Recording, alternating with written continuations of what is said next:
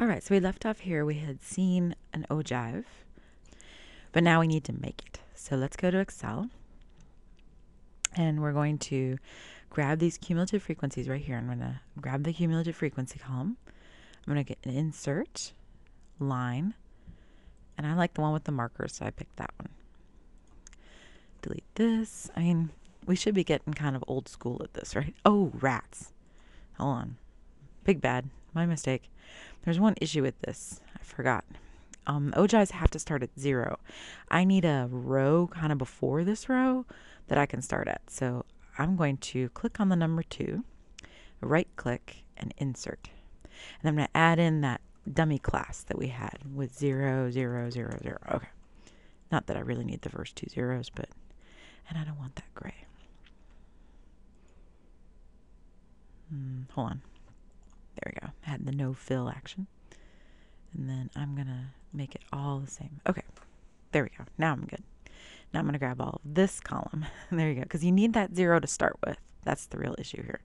And you need this number over here eventually. So, again, I just clicked on the 2, right click and insert. Right? Okay. So I'm here. I'm going to highlight this column. I like highlighting the word cumulative frequency too, because then it gives me that for a title, and that, it's faster to type. So this is a cumulative frequency ogive of exam grades. I think this was. Cool. And it's going up. Everything's great. All I got to do is change these numbers. So I'm going to click on the dots, not actually the numbers, but the dots. Right click, select data. Hey, your old friend, horizontal axis labels. It's only like the 7th time we've done this, but it's this one right here. And look what I did. It's a mistake. See, I highlighted upper class limits. I got too smart with myself. Start at 34.9. Don't grab the words because, see, right there, down there, you can see it starts at 34.9. Say OK. Oh, you know what? There's only one other thing. The axis titles. Got to add those in. So these were exam grades. Technically, they're exam grade upper class limits. If you want to write that, that's fine too. And this is cumulative frequency. Awesome.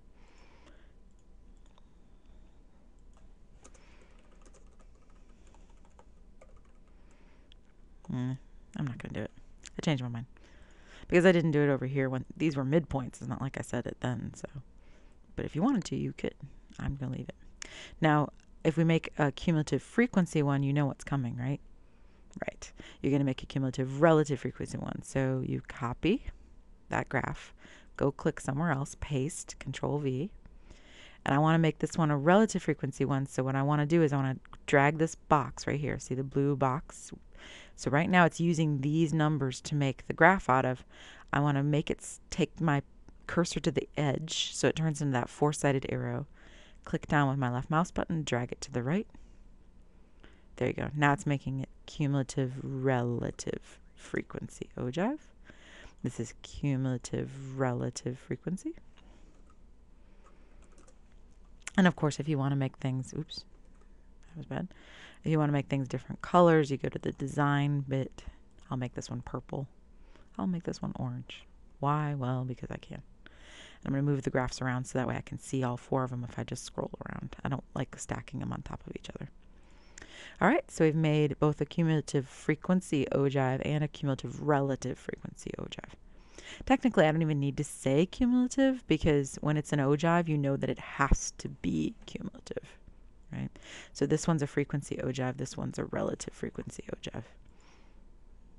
Awesome. Now, what are the values on the horizontal axis? Well, those are the upper class limits. Why does the graph start at 34.9? Well, before the first class, 0 values have accumulated. Hold on, let me type this up. Okay. Before the first class starts at 35, so just past that dot. We want a value of 0. So we use 34.9 comma 0 as a starting point, a fake starting point to the graph, if you will, and to the table.